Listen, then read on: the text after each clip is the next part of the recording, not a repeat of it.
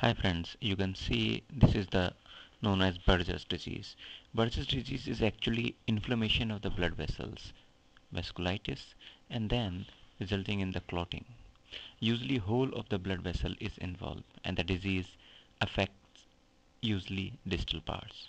So there is no possibility of arterial revascularization nor body accepts any kind of graft. If the patient has ischemic bypass surgery is being done. Smoking and eating tobacco is the main culprit. Sympathectomy has found to be little bit effective, give short-term relief and promote ulcer healing. Even using smokeless cigarettes progresses the disease. Performing exercises and applying warmth may relieve a little bit by dilating the vessels and restoring the blood supply.